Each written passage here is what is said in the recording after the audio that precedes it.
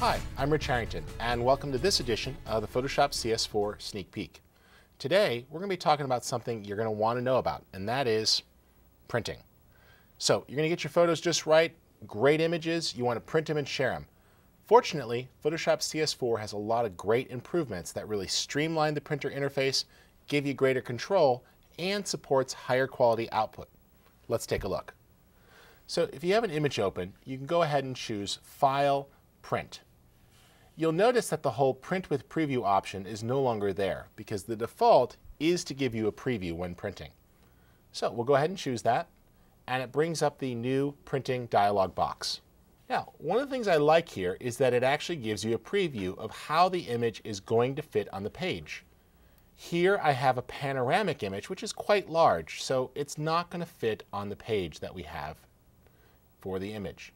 Now, we can go to Page Setup, and it's going to bring up the standard Page Setup dialog box. And my printer supports different sizes, so I can choose, for example, maybe I'm going to go to tabloid paper, which is an 11 by 17, and I'll specify a landscape orientation. Notice how the preview updates automatically, which is great. Now, we're seeing that not all of the colors are coming through exactly right. That's because I'm printing an RGB image here, but it works well. We could choose to see warnings for things as we're working. If we were actually printing to a printer that was going to use CMYK, we could even choose the Gamut Warning, which would indicate out-of-range colors. Now, a lot of inkjets will take RGB images just fine, but this will warn you if you're going to a CMYK printer if you have those out-of-gamut colors that you need to correct. Notice that the whole image is not fitting onto the paper.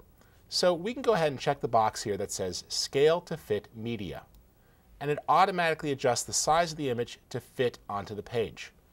Now, a lot of times you're going to adjust the paper size to fit the photo, but this is a quick way to quickly get the image sized so it'll fit on the particular printer you're using. This is really easy because when you choose this, Photoshop does all the math for you and shrinks the image down so it'll fit on the page. The good news is it's just shrinking it down for the print. The original image remains untouched, so you're not discarding any resolution that you've captured.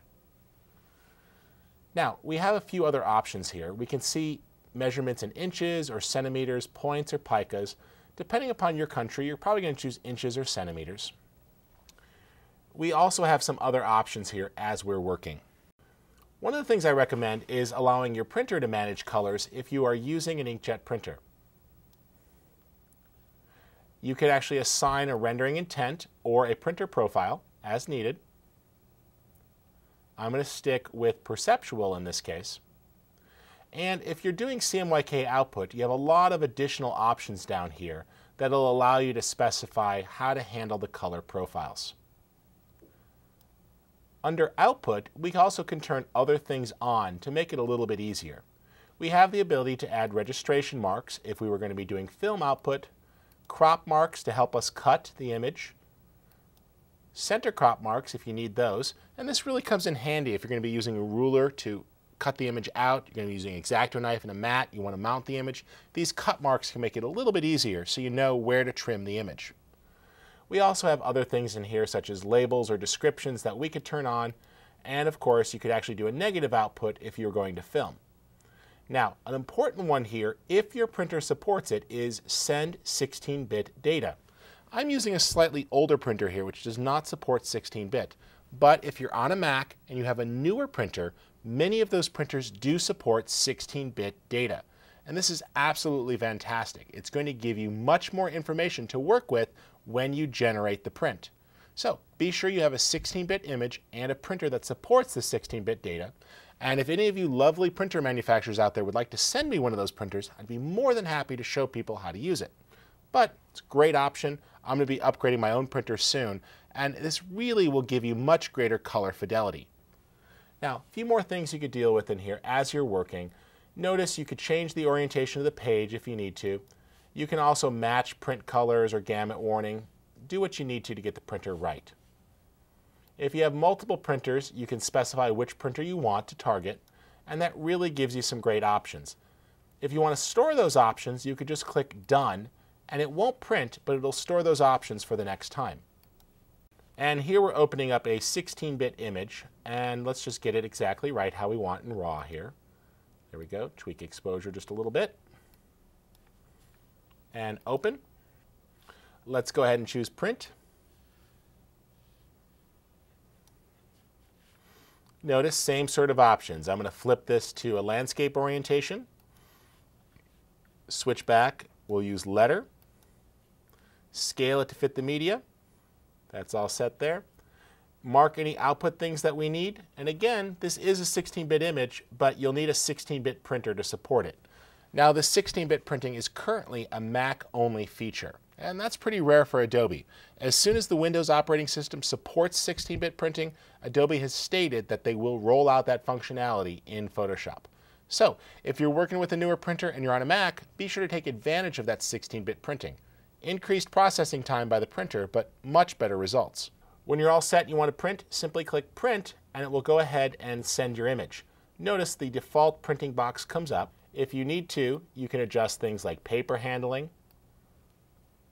You can adjust the schedule so it knows when to print the job if you'd like to submit it but have it hold for a while. And even take advantage of things like additional color management options if needed. When you're set, you would click Print to then send it to your printer, and you'd be in great shape. Now, if you've already set everything up and you want to make an additional print, you could take advantage of a new command, and that is File, Print One Copy. When you choose this, it's going to use the last settings that you loaded for that image and print it again. So if you have done printing for a particular image and you've gone through and set up everything how you need it, you could just reprint that image with the exact same settings. Remember, simply choose File, Print One Copy. That's it for this episode of Photoshop CS4 Sneak Peek. I'm your host, Rich Harrington. We've got a lot of cool things that you can check out over at our website at cs4.com. That's CSFOUR.com. We've got a great contest going with prizes that you can win, as well as all of the other episodes in the training series. So be sure to check that out. If you'd like to learn more about Photoshop on a regular basis, we have some ongoing podcast series you might be interested in. The first is called Understanding Adobe Photoshop. You can find out about it at rastervector.com. It's for general interest Photoshop enthusiasts, digital photographers, graphic designers, web folks. As far as those of you working in video and motion graphics, you're going to want to check out our other series, Photoshop for Video, and its blog at photoshopforvideo.com. So, I hope you enjoyed it. This is Rich Harrington, and tune into our other episodes. Thanks.